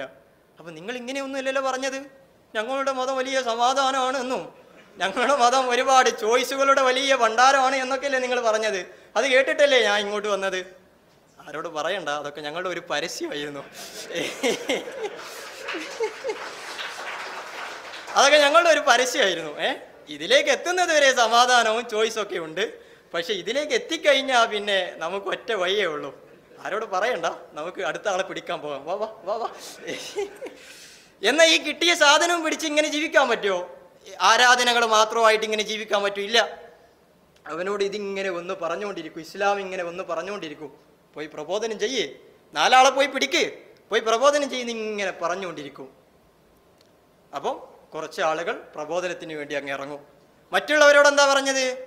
നിങ്ങൾ ഈ പ്രബോധനം ചെയ്യുന്ന ആളുകൾക്കുള്ള സൗകര്യം ഒരുക്കി കൊടുത്താൽ മതി, അതിനുള്ള പണവും അതിനുള്ള സൗകര്യങ്ങളും നിങ്ങൾ ഒരുക്കി കൊടുത്താൽ മതി. അപ്പോൾ അവരും ഇതിൽ പാർട്ടിസിപ്പൻസാണ്, എല്ലാവരും ഇത് വളർത്താൻ പാർട്ടിസിപ്പൻസാണ്. ഓക്കെ, കണ്ടിട്ടില്ലേ? ഞാൻ ഈ പറഞ്ഞ സ്ഥാപനത്തിന് ഈ ചമ്മാട് ഒരു കേന്ദ്രം മാത്രമല്ല ഉള്ളത്, ഒരുപാട് ബ്രാഞ്ചുകളുണ്ട് ഇതിന് ഈ കേരളക്കരയിൽ തന്നെ. അപകടകരമായ വിദ്യാഭ്യാസം ഇത് ഇവിടെ നിന്ന് ആസാമിലേക്കും ബംഗാളിലേക്കും ആന്ധ്രയിലേക്കൊക്കെ ഇങ്ങനെ കയറ്റി അയച്ചു കൊണ്ടിരിക്കുകയാണ്. ഇവർ മാത്രമാണോ ഇത് ചെയ്യുന്നത്? അല്ല, മറ്റ് സംഘടനകളും ഇതൊരു കോമ്പറ്റീഷൻ ലെവലിൽ ഇങ്ങനെ കയറ്റി അയച്ചു കൊണ്ടിരിക്കുകയാണ്. കാരണം എന്താ? ഇത് പ്രബോധനം ചെയ്യണമെന്നാണ് മതം പഠിപ്പിച്ചിട്ടുള്ളത്. ബ്ലഡി ലോക്ക്ഡ്, പെട്ടുപോയി, ഒന്നും ചെയ്യാൻ പറ്റില്ല, അതിൽ അങ്ങ് കുടുങ്ങിപ്പോയി, ഇമോഷണലി അവരങ്ങ് ലോക്കായിപ്പോയി. ഇസ്ലാം as it is the real ഫാസിസം. ഞാനിത് പറയാനുള്ള കാരണം, ഇസ്ലാമിന് 2 മുഖങ്ങളുണ്ട്. ഒന്ന് അത് മക്കയിലായിരിക്കുമ്പോൾ, വേറെ ഒന്ന് അത് മദീനയിലായിരിക്കുമ്പോൾ. മക്കയിലായിരിക്കുമ്പോൾ അത് ന്യൂനപക്ഷമായിരുന്നു, മദീനയിലായിരിക്കുമ്പോൾ അതിന് ഒരു ഗ്രൗണ്ട് ലെവലുള്ള ഒരു സപ്പോർട്ടൊക്കെ കിട്ടിക്കഴിഞ്ഞു, മെജോറിറ്റി ആയി കഴിഞ്ഞു. മക്കയിൽ ഇറങ്ങിയ ആയത്തുകളൊക്കെ നമ്മൾ ശ്രദ്ധിച്ചാൽ മനസ്സിലാകും, ആരാധനയുമായി ബന്ധപ്പെട്ട ആയത്തുകളാണ് മക്കയിൽ നിന്ന് ഇറങ്ങിയ ആയത്തുകളൊക്കെ. മദീനയിൽ വന്നപ്പോഴോ ജിഹാദുമായി ബന്ധപ്പെട്ട ആയത്തുകളാണ് ഇറങ്ങിയത് ജിഹാദുമായി ബന്ധപ്പെട്ട, യുദ്ധങ്ങളുമായി ബന്ധപ്പെട്ട ആയത്തുകളാണ്. രണ്ട് മുഖങ്ങളുണ്ട് ഇസ്ലാമിന്. നിങ്ങളൊരു കാശ്മീരിയോട് കൂടി ഒന്ന് സംസാരിച്ചു നോക്കൂ, അവൻ പറയും നിങ്ങൾ ഈ കേരളത്തിലെ മുസ്ലിമീങ്ങളൊന്നും യഥാർത്ഥ മുസ്ലിമീങ്ങളല്ല, നിങ്ങളൊക്കെ കാഫിറാണ് എന്ന് അവൻ അങ്ങ് പറയും. ഞാൻ സംസാരിക്കുന്നത് നോർമൽ പീപ്പിളിനെ കുറിച്ചാണ്, അവിടുത്തെ ഒരു സാധാരണ മുസ്ലിംസ്. എല്ലാവരും അങ്ങനെയാണെന്ന് ഞാൻ പറയുന്നില്ലേ. അപ്പോൾ അവനോട് സംസാരിച്ചില്ല, എന്താ നീ അങ്ങനെ പറയുന്നത്, നീ എന്താ ഇത്ര തീവ്ര ചിന്താഗതി? അവൻ പറയും, അത് നിങ്ങളവിടെ അമുസ്ലിമീങ്ങളുമായി സഹകരിക്കുന്നുണ്ട്, അവിടെ അവരുടെ കൂടെ കച്ചവടം നടത്തുന്നു, ബിസിനസ് ചെയ്യുന്നു, അവരുടെ കൂടെ യാത്ര ചെയ്യുന്നു. നമ്മുടെ മതം എന്താ പഠിപ്പിച്ചിട്ടുള്ളത്? അമുസ്ലിമീങ്ങളുമായി സഹകരിക്കരുത്, അവരുമായി സൗഹാർദ്ദം പുൽകരുത്. അപ്പം ഇവൻ ഈ ഒരു കാടനാശയം കിട്ടാനുള്ള സാധനം എവിടെന്ന? ഈ ഖുർആനിൽ നിന്നാണ്. രണ്ട് മുഖങ്ങളുണ്ട് ഇതിന്. ഒന്ന് ഭയാനകരമാണ്, കൊടും ക്രൂരതയാണത്. ഓക്കെ, രണ്ട് വിഭാഗം ആളുകൾ, അവരെനിക്ക് അക്സെപ്റ്റ് ചെയ്യാൻ കഴിയില്ല. ഒന്ന് പുരോഹിത വർഗമാണ്, അവർക്കറിയാം ഇത് ഫാഷിസമാണ്, ഇത് വളർന്നാൽ ഇവിടുത്തെ ജനാധിപത്യത്തെയും മതേതരത്വത്തിനൊക്കെ പ്രശ്നമാകും എന്ന് അവർക്കറിയാം. പക്ഷെ പറയോ? ഇല്ല, ഒളിപ്പിച്ചു വെച്ചിട്ട് ഇതിലെ നല്ല മെസ്സേജുകൾ മാത്രം ഇങ്ങനെ സമൂഹത്തെ കാണിക്കും. അല്ലെങ്കിൽ അറബിയുടെ വാക്കിൻ്റെ അർത്ഥമൊക്കെ മാറ്റി, ദേ കണ്ടോ നമ്മുടെ മതം ഫുള്ള് ശാസ്ത്രമാണ് എന്നൊക്കെ പറഞ്ഞ് കോമൺ പീപ്പിളിനെ ഇങ്ങനെ പറ്റിക്കും. അത്രയേ ഉള്ളൂ. അവർക്കറിയാം ഇതിലൊരുപാട് ഫാസിസ്റ്റ് ആശയങ്ങളുണ്ട് എന്ന് പറയില്ല, എന്നാലും ഇടയ്ക്കിങ്ങനെ അറിയാതെ തുളുമ്പും. കേട്ടിട്ടില്ലേ നിങ്ങൾ അവരുടെ ഓണത്തിനൊന്നും പങ്കെടുക്കരുത് എന്ന്? അതെന്താ? ഇതിൻ്റെ ഫാസിസ്റ്റ് ആശയം ഇങ്ങനെ തുളുമ്പുന്നതാണ്. അപ്പം എന്താ ഇതിൻ്റെ ഉള്ളിൽ നടക്കുന്ന ചർച്ച? അതാണ് രസം. ഇങ്ങനത്തെ ഓരോ ഫാസിസ്റ്റ് ആശയങ്ങൾ പറയുമ്പോൾ ഇതിൻ്റെ ഉള്ളിൽ നടക്കുന്ന ചർച്ച എന്താണ്? അത് അയാൾ ഇപ്പം പറഞ്ഞത് ശരിയായില്ല, ഇപ്പോൾ അയാളത് പറയാൻ പാടില്ലായിരുന്നു, അല്ലാതെ അത് അയാൾ വെച്ച അർത്ഥം ശരിയായില്ല, ആ ഹദീസ് ശരിയല്ല എന്നൊന്നുമല്ല പറയാ. അത് അയാൾ ഇപ്പം പറയാൻ പാടില്ലായിരുന്നു എന്നാ പറയാ. കാരണം എന്താ? V are now minority here എന്നാ പറയാ. അല്ലെങ്കിൽ ഒരു പഞ്ചായത്ത് ഇലക്ഷൻ വന്നു, ഒരു മുനിസിപ്പാലിറ്റി ഇലക്ഷൻ വന്നു, അപ്പം സ്ത്രീകൾക്ക് വേണ്ടി റിസർവേഷൻ വെച്ചു. അപ്പം ഫസ്റ്റ് തന്നെ ഇങ്ങ് ചാടി വരും അല്ലേ, മുസ്ലിം സ്ത്രീകളാരും അവരൊന്നും റെപ്രസെൻ്റ് ചെയ്യാൻ പാടില്ല. എന്താണ്? മതമാണ് ഈ പഠിപ്പിക്കുന്നത്, മതമാണ് ഈ പറയുന്നത്, വേറെ ഒന്നുമല്ല. എന്നാൽ OBC പറഞ്ഞാലോ അപ്പം ഇങ്ങ് ചാടി വരും ചെയ്യും, നോ OBC തൊടാൻ പാടില്ല അല്ലേ. ഇസ്ലാം എന്ന് പറയുന്ന ആശയം തന്നെ അത് തന്നെയാണ് ഫാഷിസം. അത് പഠിപ്പിക്കുന്നതാണ് ഏറ്റവും വലിയ അപകടകരം. I don't fear actually. ഇനി ഇതൊക്കെ പറഞ്ഞതിൻ്റെ പേരിൽ എന്നെ സംഖ്യ എന്ന് ചാപ്പ കുത്തണോ? ഞാൻ എന്നെ കേൾക്കാൻ പോകുന്ന ഓൺലൈൻ പ്രേക്ഷകരോടാണ് സംസാരിക്കുന്നത്. എന്നെ സംഖ്യ എന്ന് ചാപ്പ കുത്തണോ? ഐ ഡോണ്ട് കെയർ, എനിക്കൊരു പ്രശ്നവുമില്ല, സംഖ്യ എന്ന് ചാപ്പ കുത്തിക്കോ. ഇനി അതല്ല, എന്നെ കൊങ്ങി എന്ന് ചാപ്പ കുത്തണോ? ചാപ്പ കുത്തിക്കോന്നേ, എനിക്കൊരു പ്രശ്നവുമില്ല. ഇനി അതല്ല, തല വെട്ടിക്കളയാനാണോ തീരുമാനം? പല ആളുകളും സത്യങ്ങൾ തുറന്നു പറഞ്ഞ പല ആളുകളെയും ചെയ്ത പോലെ നുറുക്കി കൊല്ലാനാണോ തീരുമാനം? കൊന്നിട്ട് പോയിക്കോ, ഒരു പ്രശ്നവുമില്ല. കാരണം എന്താണെന്നറിയോ? ഈ കൊന്നിട്ട് പോകുന്നവനോടൊക്കെ പറയാനുള്ളത്, ധൈര്യമായിട്ട് വന്നിട്ട് കൊന്നിട്ട് പോയിക്കോ, നിന്നെ ഒന്നും അന്വേഷിച്ച് ഒരുത്തനും വരില്ല, എൻ്റെ ഫാമിലിയും വരില്ല, എൻ്റെ ഫ്രണ്ട്സും വരില്ല. പിന്നെ ആരാ ഉള്ളത്? ഇവിടുത്തെ മുഖ്യധാര പൊളിറ്റിക്സ് പാർട്ടികൾ, അവരൊന്നും വരില്ലെന്നേ. കാരണം ഇവർക്കൊക്കെ ആവശ്യം എന്നെയല്ല, എൻ്റെ മതമാണ് ആവശ്യം. ഇവരൊന്നും നിങ്ങളെ അന്വേഷിച്ച് വരില്ല. ഈ വോട്ട് ബാങ്ക് സിസ്റ്റം ഉണ്ടല്ലോ, ഇന്ത്യ അല്ലെങ്കിൽ ഈ കേരളം, ഇതിൻ്റെ മുകളിലൂടെ ഒരു പരുന്തും പറക്കില്ല കേട്ടോ. ഇതൊക്കെ എത്ര വലിയ അപകടകരമാണ് എന്ന് പറഞ്ഞാലും ഒരു കുലുക്കവും ഉണ്ടാവില്ല. വേറൊരു വിഭാഗമുണ്ട്, രണ്ടാമത്തെ വിഭാഗം. അവർ ഈ മതേതരവാദികളാണെന്നും നിരീശ്വരവാദികളാണെന്നും യുക്തിവാദികളാണ് എന്നൊക്കെ പറഞ്ഞ് നടക്കുന്നവരാണ്. അവരുടെ പണി എന്താണ്? ഇസ്ലാമിനെ പുട്ടിയടിക്കൽ. ഇത് മാനവികമാണ്, ഇത് സമാധാനമാണ്, ഇത് ശാസ്ത്രമാണ് എന്നൊക്കെ അങ്ങ് പറയും. മുസ്ലിമീങ്ങൾക്ക് വേണ്ടി വാദിക്കുന്ന ആളുകൾ, ദേ ആർ ഗുഡ്. മനുഷ്യർക്ക് വേണ്ടി വാദിക്കുന്ന ആളുകൾ, of course they are good. അവരുടെ വർക്കെല്ലാം നല്ല കാര്യം തന്നെയാണ്, ആർക്കും സംശയമില്ല. അവരുടെ സ്ത്രീകളുടെ എംപവർമെൻറ്റ്, അവരെ ഈ ഒരു അന്ധവിശ്വാസത്തിൽ നിന്ന് എറാഡിക്കേറ്റ് ചെയ്യുക നല്ല കാര്യമാണ്. And actually we R proud of it, അല്ലേ? നമ്മളും ചെയ്യുന്നത് അതേ ഒരു പ്രവർത്തനം തന്നെയാണ്. ഈ ഒരു വേദിയിൽ എസൻസ് ഗ്ലോബൽ സംഘടിപ്പിച്ച ഈ ഒരു വേദിയിൽ ഞാൻ ഇവരുടെ ഈ ഒരു നിസ്വാർത്ഥമായ പ്രവർത്തനത്തിന് എല്ലാവിധ അഭിനന്ദനങ്ങളും കടപ്പാടും ഞാൻ അറിയിക്കുകയാണ്. They are doing very good actually. പക്ഷേ ഇത്രയൊക്കെ പറഞ്ഞിട്ടും ഇത്രയൊക്കെ ആയിട്ടും പിന്നെയും ഇതിനെ പുട്ടിയടിക്കുന്ന ആളുകളുണ്ടല്ലോ, അവരെനിക്ക് അക്സെപ്റ്റ് ചെയ്യാൻ കഴിയില്ല. ഇത്രയും കാലം ഓക്കെ, അറിയില്ലായിരുന്നു എന്താണ് ഇസ്ലാമെന്ന്, അതങ്ങ് ഐസൊലേറ്റ് ആയി കിടക്കുകയായിരുന്നു. പക്ഷെ ഇന്ന് അതാണോ? ഏകദേശം എല്ലാവരും പഠിച്ചു കഴിഞ്ഞില്ലേ? ഒരുപാട് എക്സ് മുസ്ലിംസൊക്കെ പുറത്തു വന്നു, അവരുടെ അനുഭവങ്ങൾ തുറന്നു പറഞ്ഞു. ഇതൊക്കെയാ ഉള്ളത്, ഇതില്ല എന്ന് പറയുമ്പോൾ പ്രസവിച്ച ഉമ്മാക്ക് പോലും വേണ്ട എന്നൊക്കെ തുറന്നു പറഞ്ഞു. ഇവിടെ സ്ത്രീകൾ പോലും അവരുടെ അനുഭവങ്ങൾ തുറന്നു പറഞ്ഞു. അതിൻ്റെ ഉള്ളിൽ നടക്കുമ്പോൾ അവർ നേരിടുന്ന പ്രശ്നങ്ങൾ, പുറത്തിറങ്ങിയിട്ട് അവർക്കില്ലാത്ത ചാപ്പുകുത്തലുകളില്ല എന്നൊക്കെ തുറന്നു പറഞ്ഞു.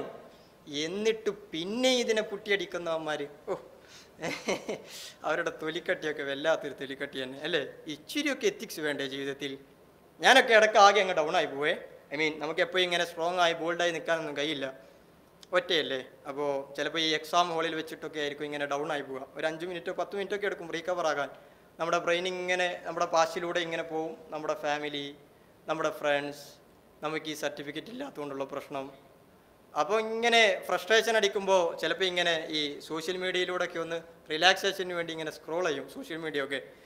അപ്പോഴായിരിക്കും ഇവന്മാരുടെ ഈ പുട്ടി, ഇസ്ലാം സമാധാനമാടേ, ഇസ്ലാം വലിയ ശാസ്ത്രമാടേ, അതാണ് സഹിക്കാൻ പറ്റാത്തത്, അസഹനീയം. ഓക്കെ, എന്തോ ചെയ്യട്ടെ.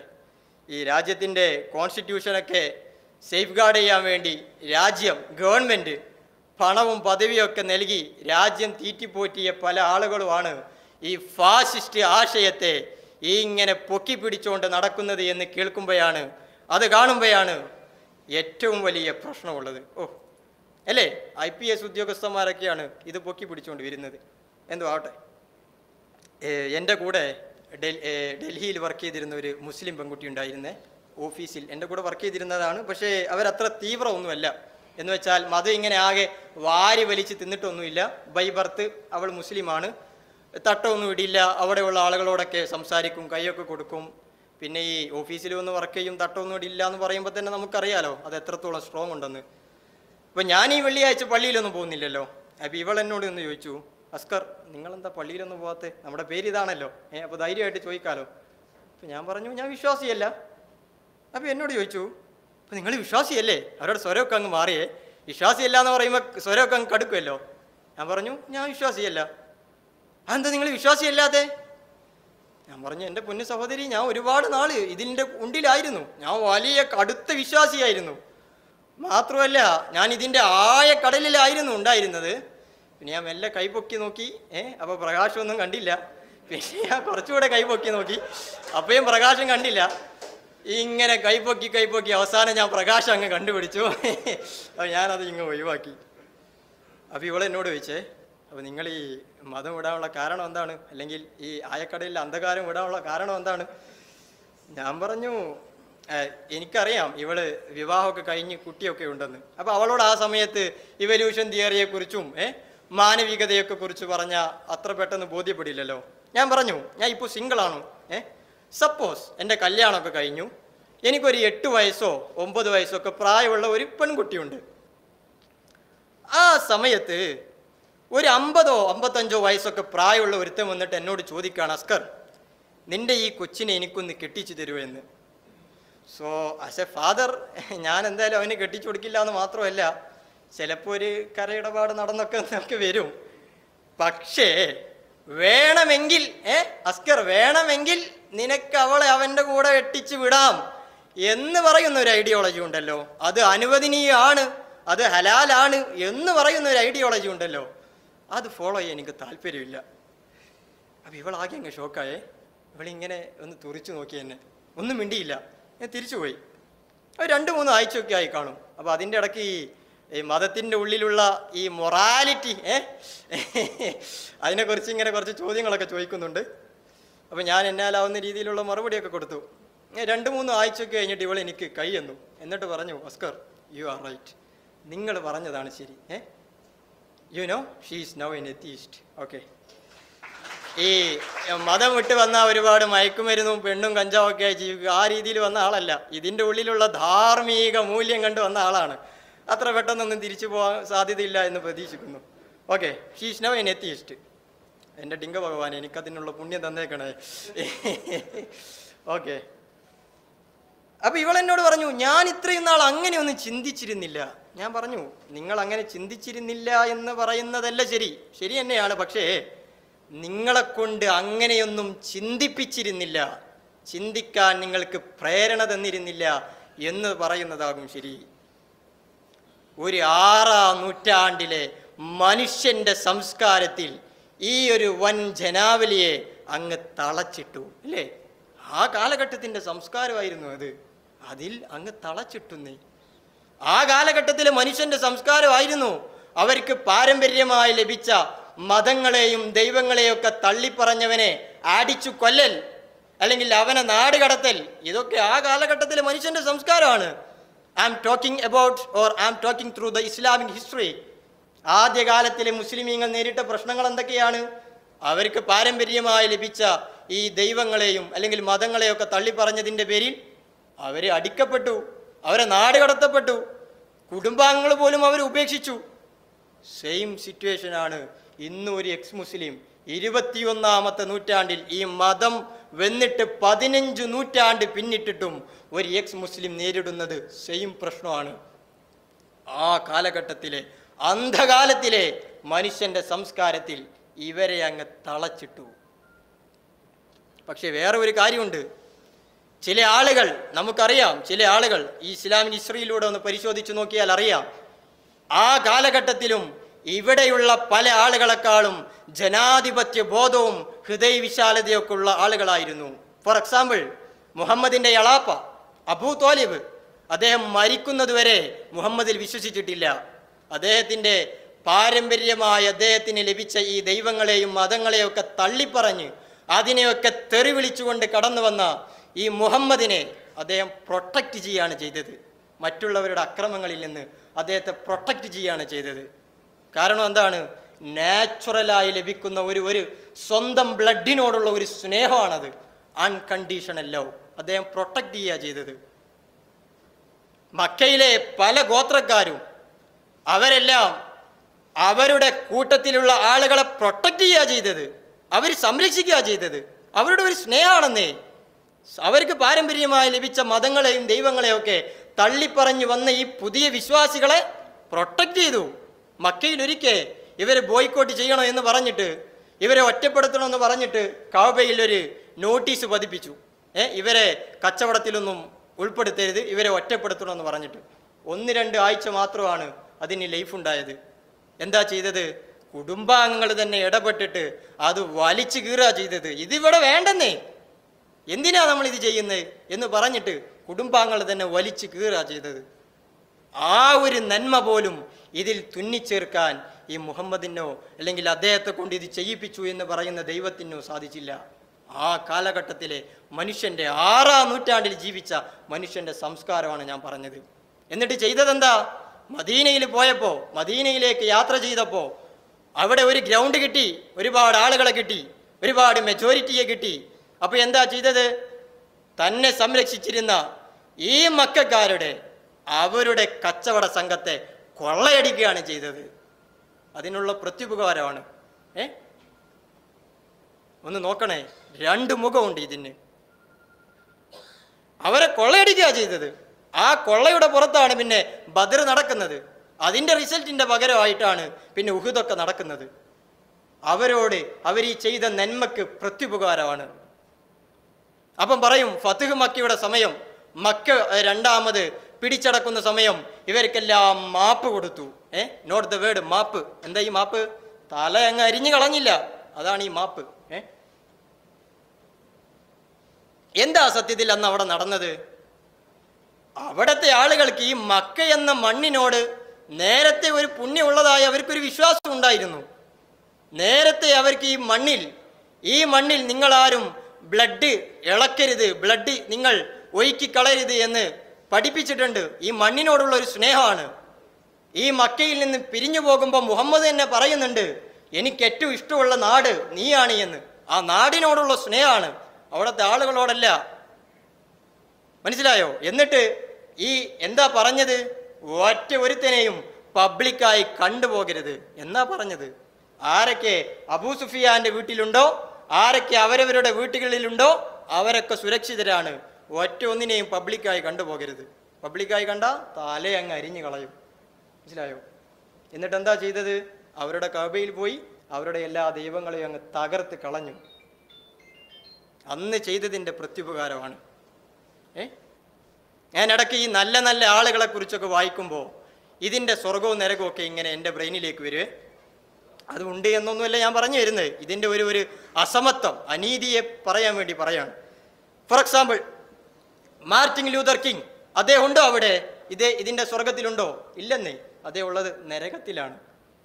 നെൽസൺ മണ്ടേല തൻ്റെ വിഭാഗത്തെ, തൻ്റെ കറുത്ത വർഗത്തെ വെളുത്തവൻ്റെ പീഡനങ്ങളിൽ നിന്ന് മോചിപ്പിക്കാൻ വേണ്ടി തൻ്റെ ജീവിതം മുഴുവൻ മാറ്റിവെച്ച ആ വലിയ ഇതിഹാസ മനുഷ്യൻ, അതേ ഉണ്ടോ അവിടെ? ഇല്ലെന്നേ, അതേ ഉള്ളത് നരകത്തിലാണ്.